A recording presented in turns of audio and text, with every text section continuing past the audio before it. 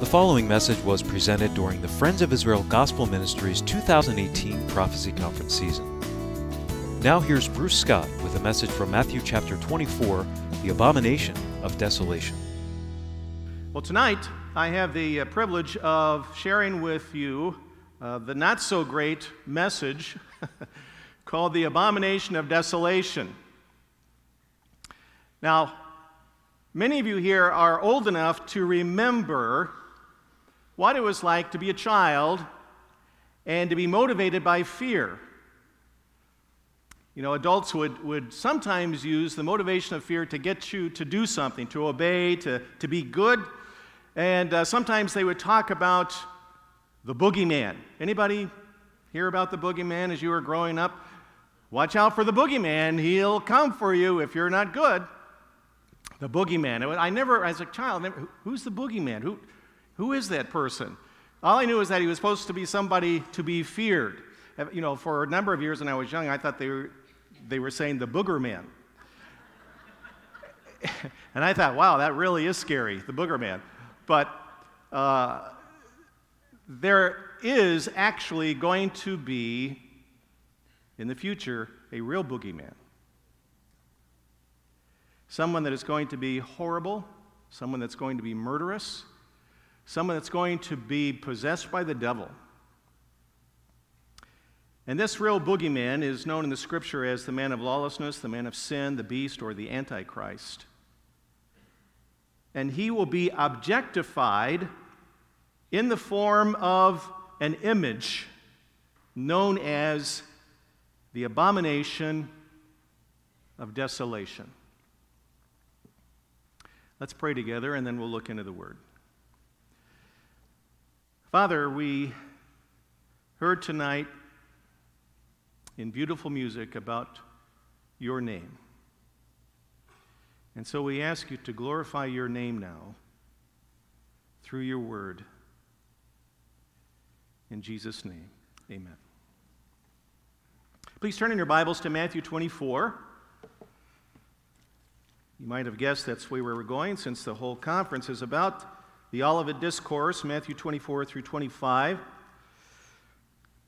Our passage tonight is verses 15 through 20. So I'll just read those, and then we'll go back and we'll take them apart verse by verse. Matthew 24, 15 through 20.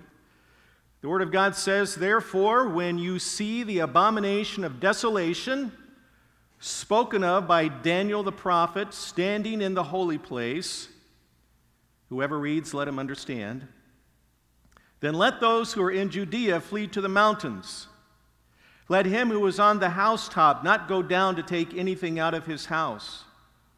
And let him who is in the field not go back to get his clothes. But woe to those who are pregnant and to those who are nursing babies in those days. And pray that your flight may not be in winter or on the Sabbath." Just to get a little context of where we're at now. Jesus is still answering the disciples' questions found at the beginning of the chapter in verse 3. When will these things be, and what will be the sign of your coming and of the end of the age? So he's still answering these questions. We saw an overview of the tribulation period, and now he comes to a very serious and very dramatic event that's going to take place. In verses 15 through 20, what Jesus is doing here is he's giving physical, life-saving instructions to future Jewish people so that, as he says in verse 13, so that they might endure to the end. In other words, that they might stay alive physically until the time when he comes to rescue them after the end of the tribulation period, at his second coming. So, how do you endure to the end? He's giving them some life-saving instructions how to do that. So we're going to look at the revelation of the Abomination of Desolation, and then we're going to look at the response to the abomination of desolation. Verse 15, Jesus said, "Therefore, when you see the abomination of desolation." So we're going to look at what is the abomination, where is the abomination, and when does it take place. First of all, what is the abomination? The Greek word for abomination generally means something that causes revulsion or extreme disgust. Abomination is frequently used in the Bible to describe what God regards, in contrast to men, as detestable. From man's point of view, hey, it's not so bad. From God's point of view, it's detestable, it's disgusting. Keep your finger there in Matthew. Turn over to Luke chapter 16. You'll see Jesus saying this specifically in Luke 16, verse 15. The Lord said to the Pharisees, He said to them, "You are those who justify yourselves before men, but God knows your hearts. For what is highly esteemed among men is an abomination," that's our word, "an abomination in the sight of God." This is something that's going to be an abomination in the sight of God. Now, the abomination of desolation was prefigured by a man in Israel's history known as Antiochus IV, or as he liked to call himself, Epiphanes. Antiochus IV reigned in the area of Israel from 165 to 164 BC. He was a Syrian king, and he forced Hellenization, Greek culture, upon the Jewish people. Antiochus was a vile man. He was cunning, he was deceitful, he was greedy, he was forceful, he was hot-tempered, he was violent, he was cruel, he was irreverent. Other than that, he was a nice guy. He was a terrible man, and he did terrible things to the Jewish people. He was also full of pride and self. He called himself Epiphanes. They have found coins of his image on these coins, and on the coins it says Theos, God, Epiphanes, meaning manifest or glorious. And in 168 BC, Antiochus took out his rage on the people of Israel and their covenant with God. What did he do? He defiled the temple. How did he defile the temple? Well, he stopped the daily sacrifices. He sacrificed pigs and sprinkled the temple with the broth.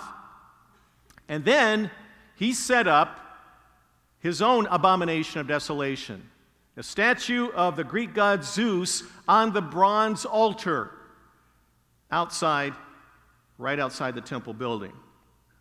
So the abomination of desolation was prefigured by what Antiochus IV did. It was also predicted by Daniel. Jesus says that, spoken of by Daniel the prophet. Keep your finger there in Matthew 24. Turn back to Daniel 11. Daniel 11, verse 31. It says, "And forces shall be mustered by him, and they shall defile the sanctuary fortress. Then they shall take away the daily sacrifices and place there the abomination of desolation." Now, who is Daniel talking about here? He's not talking about the Antichrist here. In context, historically, he's speaking of Antiochus IV. Now, he was yet future to Daniel when he said these words, but this is actually Antiochus's work. Predicted by Daniel, this abomination of desolation, and then prophetically, Antiochus typifies the Antichrist. You see that in verses 36 and following. Scholars, as they read about Antiochus IV, and they realize this is talking about a historical figure, all of a sudden in verse 36, it seems to meld into another figure that is the antitype of Antiochus, this future person known as the Antichrist. Daniel 11:36 and following. In Daniel 12, verse 11, it says, "And from the time that the daily sacrifice is taken away and the abomination of desolation is set up, there shall be 1,290 days." So here in Daniel 12:11, Daniel is predicting this future abomination of desolation. And he actually speaks of this prince who is to come in Daniel 9:27, who will confirm a covenant with the many of Israel for 1 week of 7 years. And then in the middle of that, he will stop the sacrifices, and on the wing of abominations, it says, he will come. So Daniel does predict of what Jesus speaks of here in Daniel 24. And just as an aside, in contrast to the 21st century liberal theologians, Jesus Christ himself confirms 3 things by saying what was spoken of by Daniel the prophet. First of all, he confirms that Daniel was a historical person. He wasn't make-believe. There was an historical person, Daniel, who was a prophet. Jesus calls him a prophet. And Jesus also confirms Daniel's prophecy. Liberal theologians will say, no, Daniel was a fake person, or it was a pseudonym that someone else was using, and he was looking back in history and writing it as if it was prophecy. No, Jesus himself confirms the book of Daniel and his prophecies. We've seen that it was prefigured. The abomination of desolation was prefigured by Antiochus IV. It was predicted by Daniel. And it also produces this abomination, desolation. The phrase, the abomination of desolation, is a genitive of product. What does that mean? It means that you can translate it as the abomination that produces desolation. The abomination that produces, or which produces desolation.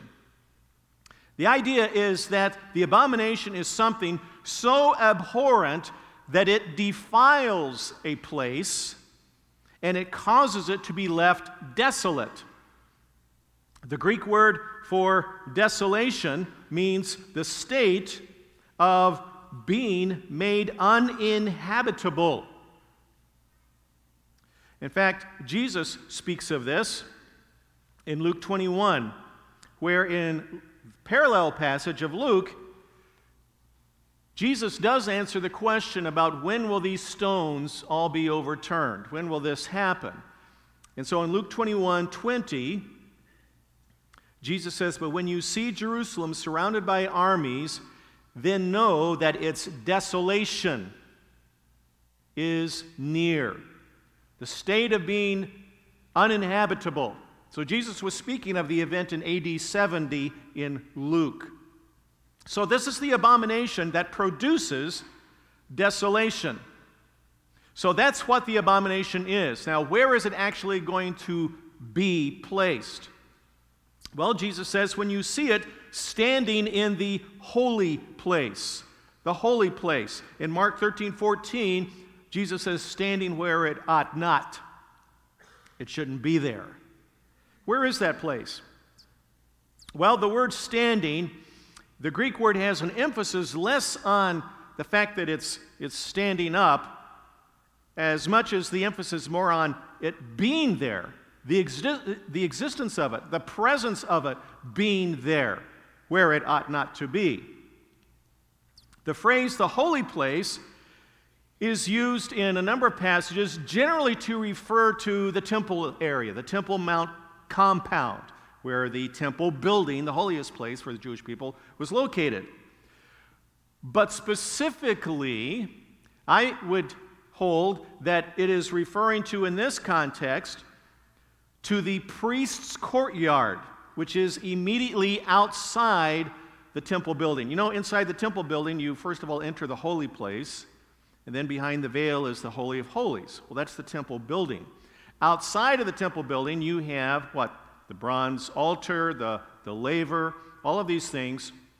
Right there in that area is where I would submit is this location of where the abomination of desolation will be set up. So this is the priest's courtyard, right outside the building, the holy place and the Holy of Holies. Here's a closer look, and in that area is where the bronze altar is located. I believe that's most likely the place where the abomination of desolation will be set up. You can read how in Acts 6, verse 13, and Acts 21, 28, you can see how that phrase, the holy place, is used to refer to the whole temple area. The Septuagint, the Old Testament Greek translation, uses this phrase, the holy place, referring to who can ascend, who has the righteous authority to ascend to God's holy place in Psalm 24, verse 3. But turn to Leviticus chapter 6. Turn to Leviticus chapter 6, and you'll see something interesting there. This is where I base my assumption that this abomination of desolation will be placed. This is back in the days of the tabernacle now, and the temple was based similarly on the structure of the tabernacle. But in Leviticus chapter 6, verse 16, they're talking about where Aaron and his sons will eat some of these sacrifices and offerings.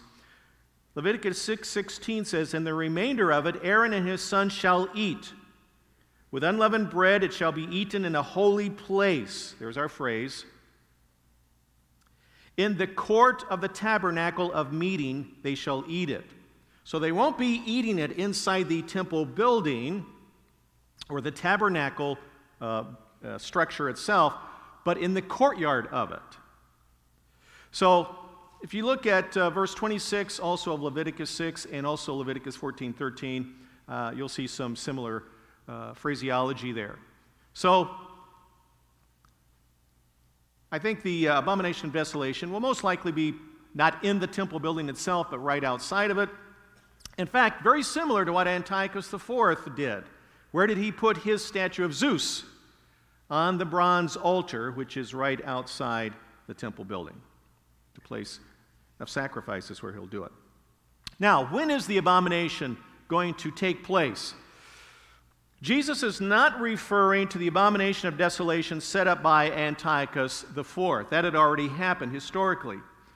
The abomination of desolation is yet future. Jesus is speaking of what's going to happen in the future from his point of reference.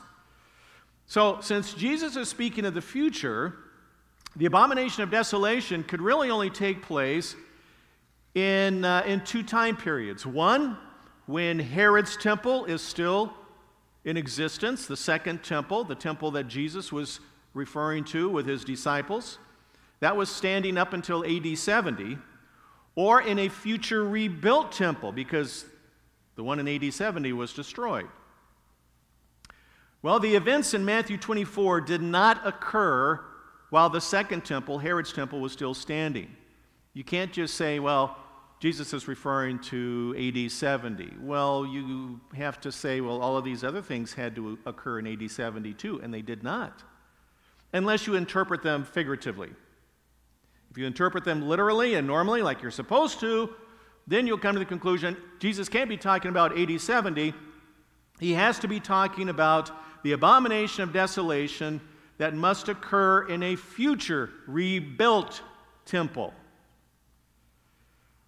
This future rebuilt temple will be in place at least by the midpoint of the 7-year tribulation period, otherwise known as the 70th week of Daniel's prophecy in Daniel 9, 24 through 27.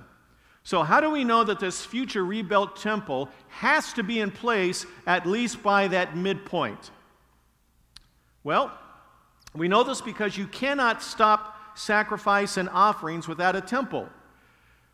This prince who is to come in Daniel 9:27, who stops the sacrifice at the midpoint of the week, well, you can't have a real temple or real sacrifices if there's not a temple there, at least according to biblical law.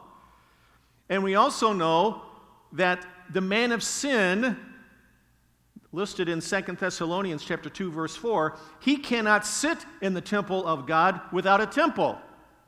So we know that there's going to be a future rebuilt temple, and based on Daniel 12:11, this abomination will be set up at the same time as the stopping of the daily sacrifice. And when does that occur? According to Daniel 9:27, right at the midpoint. So that's how we know there has to be a temple, at least by that time and when this abomination is going to take place. So the what of the abomination, the where of the abomination, and the when of the abomination, what are some other conclusions we can draw? Number one, it's something visible. Jesus said, when you see the abomination, something visible. Also, it is something separate or distinct from the man of sin, the Antichrist. It is not the Antichrist, it is something separate from him. Notice in Daniel 11:31, it says the abomination is placed in the holy place. Daniel 12:11 says the abomination is set up. However, in 2 Thessalonians 2:4, it says the man of sin goes into the temple himself and he sits down. Nobody picks him up and sets him down somewhere. So this is something different than the Antichrist. It is also an image that is meant to be worshipped, an idol, in other words. You can see in 2 Chronicles 15:8, where good King Asa destroys the abominable idols. It's the same word in the Hebrew as Daniel 11:31 and 12:11, where good King Asa, it says in 2 Chronicles 15:8, when Asa heard these words in the prophecy of Oded the prophet, he took courage and removed the abominable idols from all the land of Judah and Benjamin. Same word, same idea. It's an abomination to God because it is an idol that is set up to take God's place and is to be worshiped by human beings. In fact, it is identical with the image of the beast that is made during the tribulation period, which according to Revelation 13, verses 14 and 15, all the world will be required to worship the beast and his image on pain of death if you don't. The presence of the image of the beast in the temple consequently defiles that area and makes it desolated or uninhabitable by any true worshipers. That is why it is the abomination which produces desolation. It is not the sign of Jesus' second coming and the end of the age, but it is a kind of red flare or alarm bell, if you will, to warn Jewish people in those future days. When you see this, Jesus said, whoever reads, let him understand. And he said, when you see this, then you do that. When? Then. So it's an alarm bell. It's a red flare. You see that? You're supposed to do something. And that leads us to the response. The revelation of the abomination, and now the response to the abomination. And the response is, flee for your life. Flee for your life. Jesus said in verse 16, then let those who are in Judea flee to the mountains. You see it? You flee. In fact, the primary verb in the entire passage is this word flee. It means to seek safety in flight. Run. Get out of there as fast as you can. The idea is to run away from danger. It's in the imperative mood, meaning it's a command from Jesus. He's not giving you an option. You see the abomination of desolation? Think about it. No. Run. Flee. Now, in the Greek, the verb flee is command, and it's in the third person plural. And so English translations often translate it as let those. And when you translate it that way, it's a perfectly fine translation, but it might imply a softer or permissive command, a suggestion, in other words. You might want to consider that's not what Jesus is saying. On the contrary, the idea is they must flee. I command them to flee. Flee is also in the present tense and carries the idea that they must begin to run and continue to run. Keep those legs churning. Don't stop. So we're going to look at how people are supposed to run and who they are. the displaced of the flight, verse 16, those who are in Judea. Now, Jesus could be referring to what was known as Judea in his day, which was a Syrian or satellite part of the Syrian province there in the first century. So Judea was part of a Syrian province. Jesus could have been talking about that, but I don't think so. Most likely, he was talking about all those in the area that was occupied by Jewish people at that time. All the Jewish people in that area of Israel, when you see this happen, this is what you're supposed to do. What's their destination? Where are they supposed to go? He said, to the mountains. Flee to the mountains. Now, apart from Mount Hermon, in the northeast of Israel, the only mountains in Israel are the Judean and Samaritan mountains. This is a topographical map of Israel. The Judean and Samaritan mountains are sort of a north and south spine, right in the middle or a little bit to the east of Israel. Average height of the mountains are roughly 2,900 feet. You can see Jerusalem located on that spine of mountains, the Judean and Samaritan mountains. Here's a picture of what some of those mountains look like. They're not like the Rocky Mountains, but you can call them mountains or large hills. Jesus said that's where you're supposed to go. In fact, if you remember the story of Antiochus IV, which sparked the Maccabean revolt, Mattathias, who was the leader of the Maccabees, and then he passed away and passed the leadership on to Judah, his son, Mattathias and his 5 sons did the same thing in 168 BC. After they sparked the revolt, it says in 1 Maccabees 2:28, so he and his sons fled into the mountains and left all that ever they had in the city.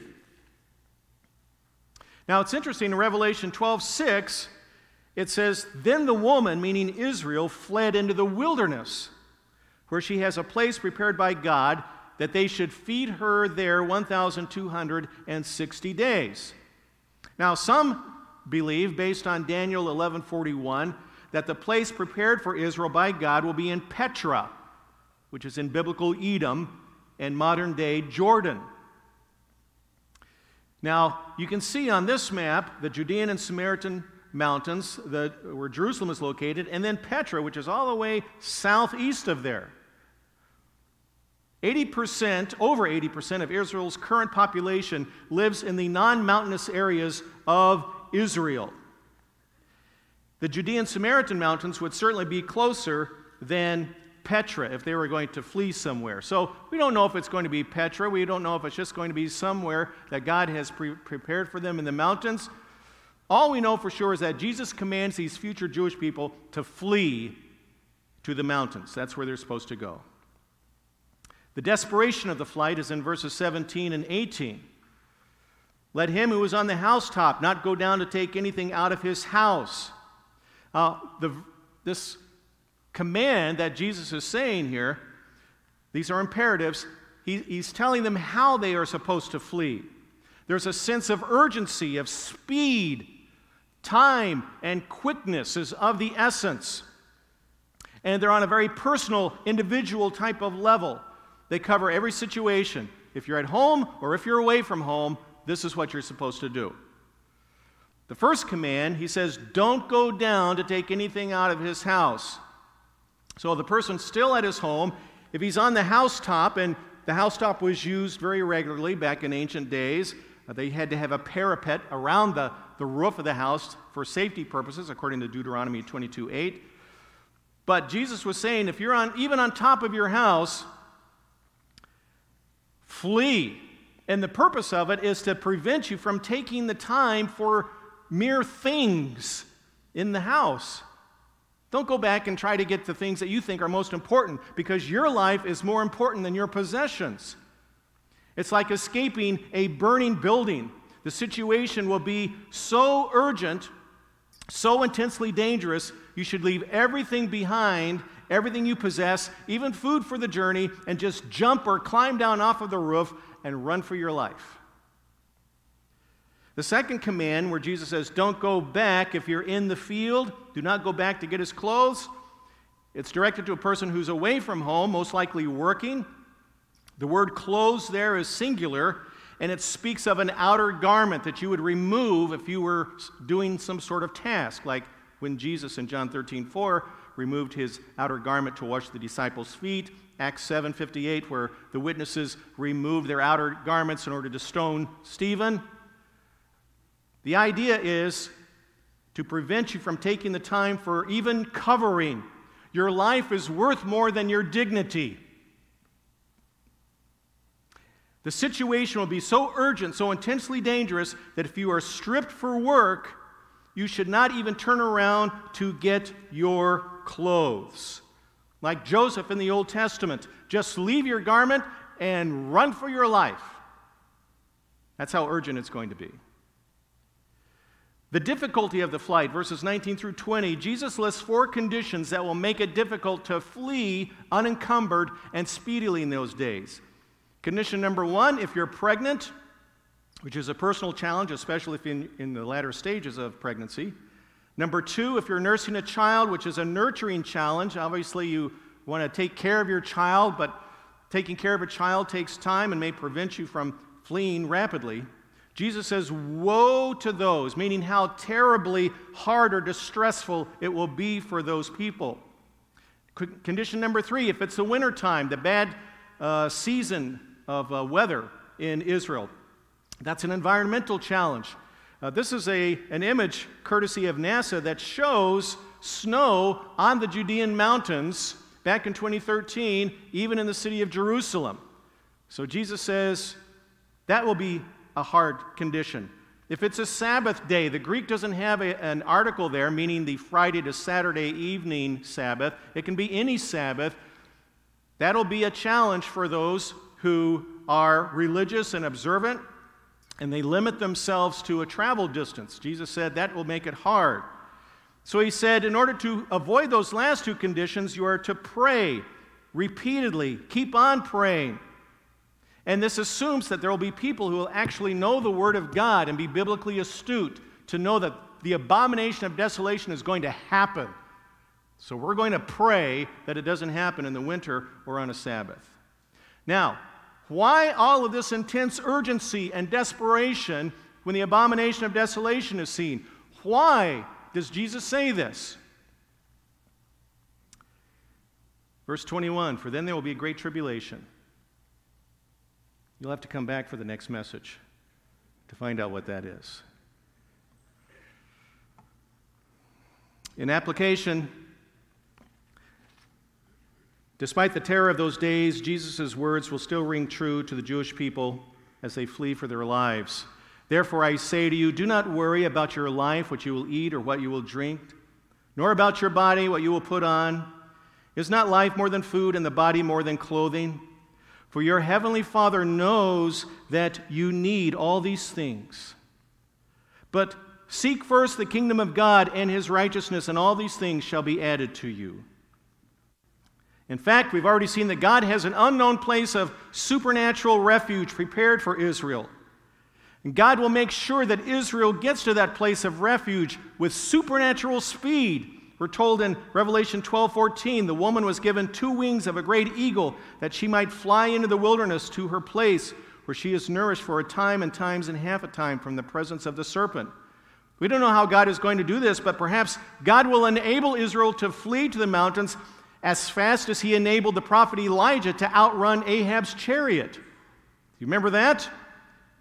1 Kings 18:46, the hand of the Lord came upon Elijah. He girded up his loins and ran ahead of Ahab to the entrance of Jezreel. Perhaps God will give them that power to outrun the danger.